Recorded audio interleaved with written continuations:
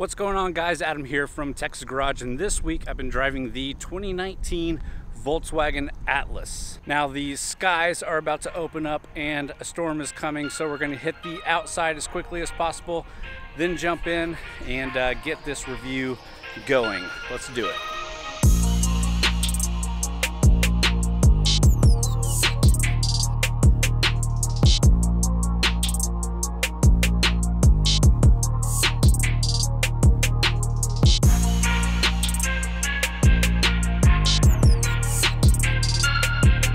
So any of you that have been following along with me for a while, watching my reviews, or follow me on Instagram, you probably know I own a 2018 Volkswagen Atlas. I made a whole video called Putting Your Money Where Your Mouth Is about me buying that vehicle and why I bought it. What's going on, guys? The title of this video is Putting Your Money Where Your Mouth Is, and that's exactly what I've done. So I do think it means a lot that this is a vehicle that I've reviewed and we really liked when I was driving it, and I'm taking that and actually buying one for my family.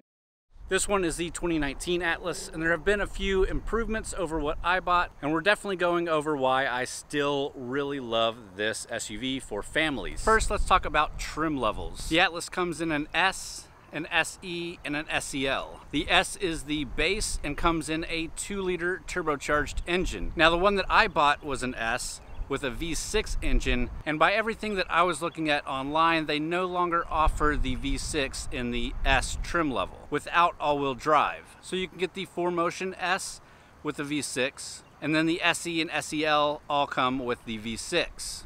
The very top of the line of the Atlas is the SEL Premium, and you can also get the R-Line trim in the SE and SEL, and I did a video on the R-Line as well. I really like that package. You should check that one out. I'll definitely have links down in the description if you want to check out those videos.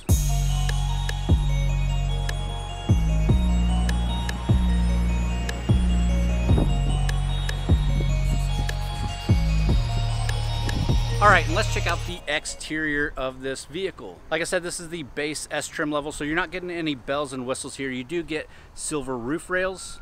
You also get LED headlights and LED daytime running lights.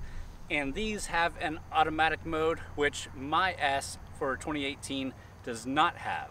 Another new feature for 2019 are rain sensing windshield wipers. You get body colored side mirrors, and the side mirrors here also have a heated function. And on this base trim, you get these 18-inch 5-spoke alloy wheels. On the upper trims, you can get up to 20s. But these 18-inch wheels definitely make the ride feel smoother. All right, and overall, I really like the design of the Atlas. I like the more boxy, bigger looking shape that it has. This blue is really unique and I quite like it. But let's talk a little bit about the dimensions of this thing to get a perspective of just how big it is. So the overall length of the Atlas is 198.3 inches. The wheelbase is 117.3 inches. The width is 78.3 inches. Ground clearance is 8 inches. The total curb weight is 4,222 pounds. And the max payload is 1,213 pounds.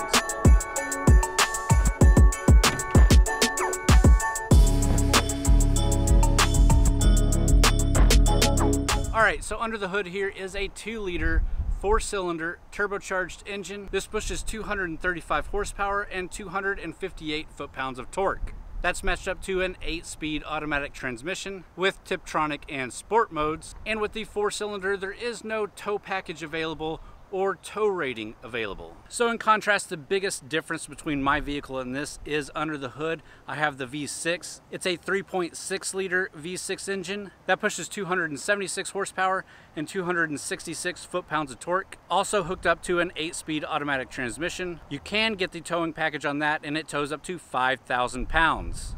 As far as fuel economy goes, the 4-cylinder will get you 20 miles per gallon city and 26 miles per gallon highway. The V6 is rated at 17 miles per gallon city and 24 miles per gallon highway. So essentially, if you're looking for the best fuel economy, the 4-cylinder is your best option, but it is only offered in the S trim. If you're looking for towing and more power, the V6 is the way to go.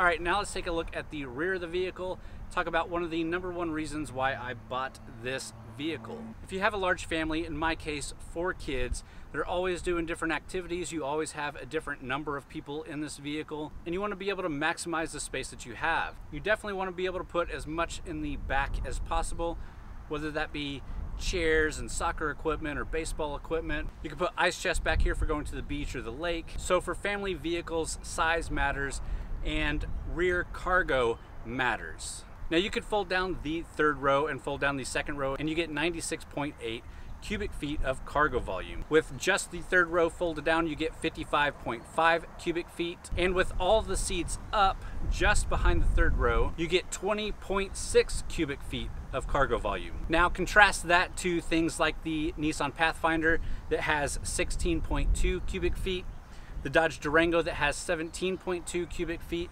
or even the new Hyundai Palisade, which has 18 cubic feet. This has more room behind the 3rd row than any of those and a lot more on the market. This is one of the best bang for the buck as far as size goes for family vehicles. And that's why I bought it. So let's check out the 3rd row and see how it is for an adult. Getting into the 3rd row is pretty easy.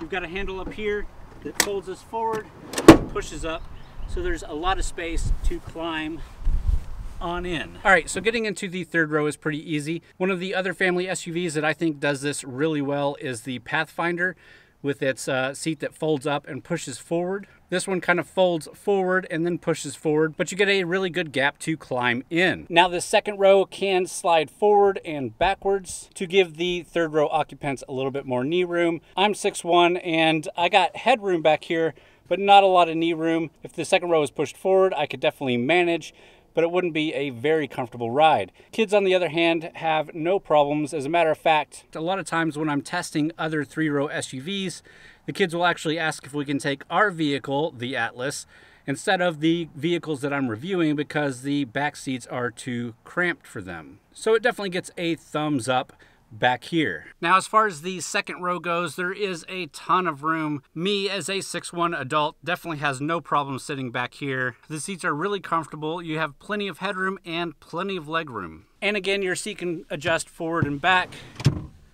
to help give the back passengers a little bit more room if necessary.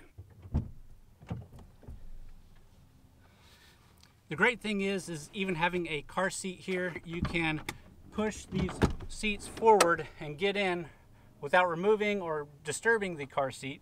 Of course, you don't want your kid in there when you do this, and then putting it back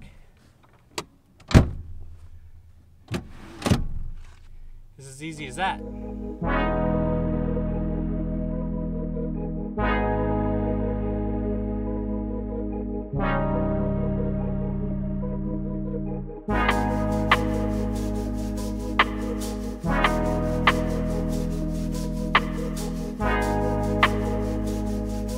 All right, and with that, let's move along to the front seats. Now, as you could tell with the S, you get these Titan black cloth seats. So I quite like leather and leather seats and nice interiors, but for this family car, these cloth seats have done really well for me. This is basically the same setup inside as my vehicle, and I definitely recommend if you're on a budget, the S is still a really good solid vehicle. You do get a dual zone climate control, that's front passengers and rear passengers, and you get vents up here in the front, the 2nd row, and the 3rd row. You do get 6-way adjustable seats, but they are manual adjustments, no power seats in the S trim. All right, and that brings us to the technology in here, starting with a 6.5-inch touchscreen display. This gives you VW's CarNet app control, so it's a pretty easy and intuitive system, and I haven't had any big issues with it. And it has Apple CarPlay and Android Auto integration, so I basically run Apple CarPlay the majority of the time that I'm in my own vehicle. You do only get one USB port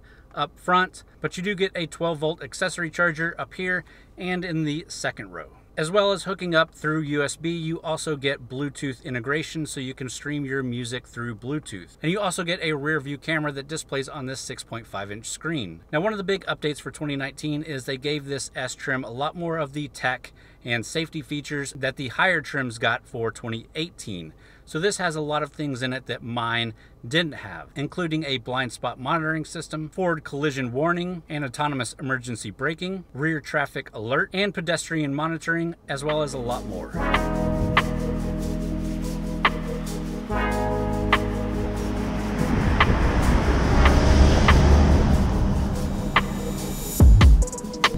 Alright, so driving wise, I'll admit, when I was buying my vehicle, I didn't want the 4-cylinder. I didn't trust the 4-cylinder turbo to have enough power or feel strong enough. I wanted the V6, top of the line engine, bottom of the line trim. But after driving this one for a full week, I probably would make the same decision. I'm definitely a lot less cautious about the 4-cylinder engine. I think it produces just enough power for this big thing, even loaded down with the family. You do get better fuel economy, and I don't really tow anything, so the towing doesn't matter that much to me, at least at this point. So even though I would still buy the V6, I could definitely recommend this 4-cylinder turbo if you're looking for this base model to get into this big vehicle for the cheapest price possible. This one, just like the V6, does have the start-stop system, so when you come to a complete stop, the engine will shut off. And when you start going again, the engine will kick back on. I personally usually turn that off first thing when I get in my vehicle. It's great for the fuel savings, but it's not quick enough to kick back on sometimes. It's a little bit loud. It shakes the car when it kicks back on. There's definitely other vehicles with better start-stop systems. And for that, I basically turn it off and always turn it off when I get in. Unfortunately, it doesn't stay off when you turn it off. Every time you turn the car off and back on, it'll kick that back on. So you have to turn it off every time you get in the vehicle. A little bit annoying. I know a lot of vehicles do it that way, so it's not really a huge deal. It's just something personal for me and the way that I drive this vehicle. My other big complaint about driving the Atlas, which is one of my biggest complaints about the Atlas, period, is the steering. Now, it's not a huge issue, and a lot of people probably wouldn't even notice it, but for me, I like heavy weighted steering, especially in big vehicles like this, where you're carrying your family, and you want to know that you're grounded and in control of the road. This has a little bit light of steering for my taste. I would like a heavier steering in here. The turning and maneuverability of the vehicle is just fine. I would just like a little bit heavier of steering, especially once you're up on the highway doing 70 miles an hour. In a rainstorm, you want to know that you're planted on that road.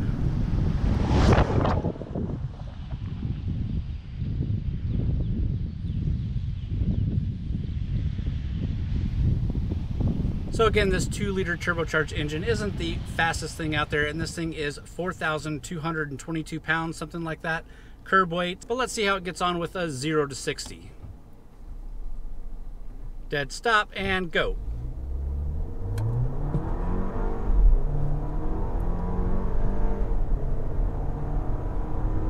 60. Not terrible for a family vehicle.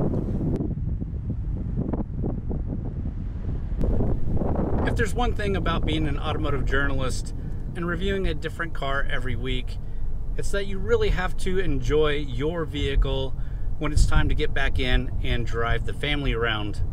Now, I definitely did not have that when I was driving the Dodge Grand Caravan, but ever since we've got this Atlas, it doesn't matter what I've been in, as soon as I get back in my car, I'm pretty happy with it.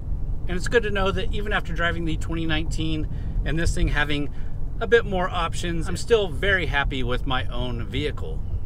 When I bought the Atlas, I never really thought I'd be a Volkswagen owner. I've always been a Ford person. I really like Hyundai. I've been accused of being a fanboy for Hyundai. I've owned the Hyundai Genesis Coupe. I still own a 2013 Hyundai Sonata.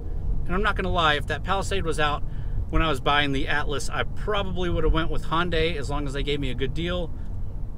But I don't regret buying the Atlas when I did. Again, it still serves my family really well, and it's a vehicle I enjoy driving. And I can't give a vehicle any more praise than that.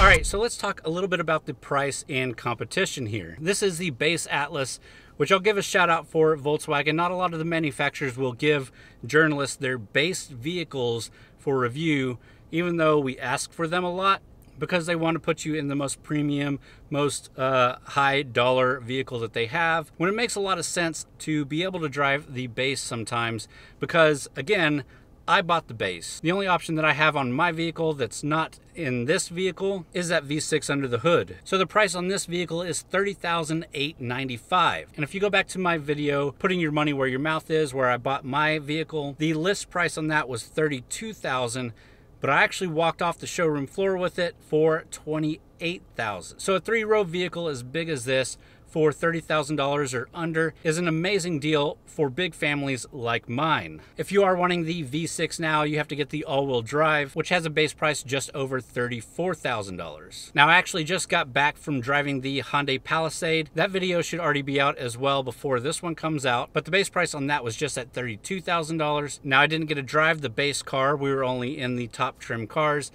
But that is a vehicle that I'm also really excited about. But even then, this has a bigger interior volume than that one, although I really like both vehicles. You also have things like the Dodge Durango, which if you're wanting a V8 engine under the hood, that's a great option. You have the Nissan Pathfinder, which I think is a really good family vehicle, but again is smaller in interior volume and a little bit more expensive than this. To get bigger than this vehicle, you really got to go to something like the Suburban, which is a lot bigger, but also at least twice the money. Again, I really like this thing. All right, guys, well, I hope you enjoyed this video. Leave me a comment down below. Let me know what you think about the Atlas and its competition in the market right now, especially if you have a big family or you need a big vehicle like this. Be sure to leave me a thumbs up if you enjoyed the video, and as always, thanks for watching.